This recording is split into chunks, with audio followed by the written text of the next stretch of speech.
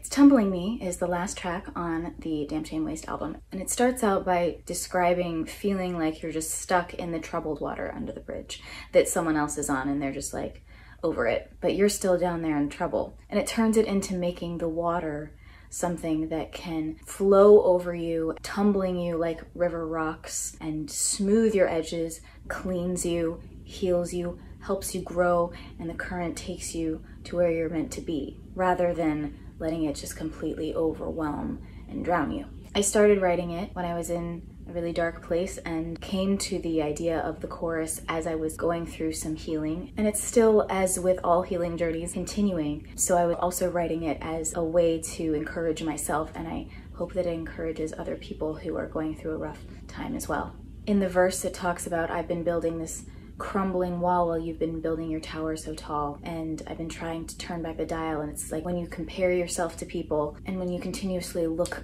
back on the past or try to get back to the past, that can be really hard and detrimental. And then later it says, I had started believing the lies and making friends with the Reaper. Lies that we all tell ourselves.